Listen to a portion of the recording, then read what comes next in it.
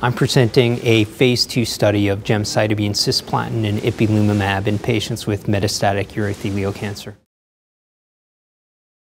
For years, immune therapies have been used for the treatment of urothelial cancer, predominantly for the treatment of non-muscle invasive disease, and there's been a sense that immune therapies might have a role in the treatment of more advanced disease, but that had been underexplored. We initiated this study several years ago before the current wave of interest in PD-1 and PD-L1 blockade. But based on some interesting data suggesting that in patients with localized bladder cancer, CTLA-4 blockade with Ipilumamab caused pharmacodynamic effects, resulted in infiltration of T cells within the tumor specimen. So we reasoned that if we gave chemotherapy first, we might be able to cause destruction of some cancer cells, release of tumor antigen, which can then be exploited by the administration of CTLA-4 blockade. We used a phased treatment schedule in this study where patients received 2 cycles of chemotherapy alone with gemcitabine and cisplatin, and those were given in standard doses and schedules. And that was followed by 4 cycles of the combination of gemcitabine, cisplatin plus Ipilumamab. Ipilumamab was given at a dose of 10 milligrams per kilogram. That's a higher dose than the dose approved for the treatment of metastatic melanoma, but it was a dose that in a prior window of opportunity study where Ipilumamab was given prior to cystectomy showed more marked pharmacodynamic effects.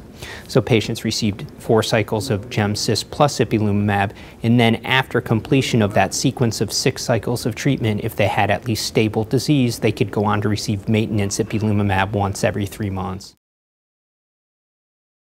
So we enrolled 36 patients on this study, and the primary endpoint was the 1-year overall survival rate. We chose that endpoint based on the phased treatment schedule employed, and also based on data at the time that we were designing the study suggesting that immune checkpoint blockade, particularly CTLA-4 blockade, might have a bigger impact on survival as compared to response or progression. So the primary endpoint was 1-year overall survival rate, and we were seeking a 1-year overall survival rate of 80% as compared to historical controls with gemcitabine and cisplatin alone, demonstrating 1-year overall survival rate of about 60%. This study design called for the regimen to be fit for further evaluation if the lower bound of the 90% confidence interval exceeded 60%. So we enrolled 36 patients, and the 1-year overall survival rate on the study was 59%, with the lower bound of the 90% confidence interval at 41%, suggesting that the study didn't reach that primary endpoint. So this was actually the first study initiated to explore immune checkpoint blockade in urothelial cancer. Although not the first study reported, it was the first study initiated.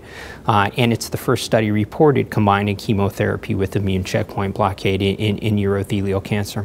And what we found was that although this did not improve outcomes compared to historical controls, we did immune monitoring of peripheral blood, both after chemotherapy alone and after the combination of chemotherapy and Ipilumamab, and we're able to demonstrate that after chemotherapy alone, we did not see any particularly detrimental effects on the circulating immunocytes.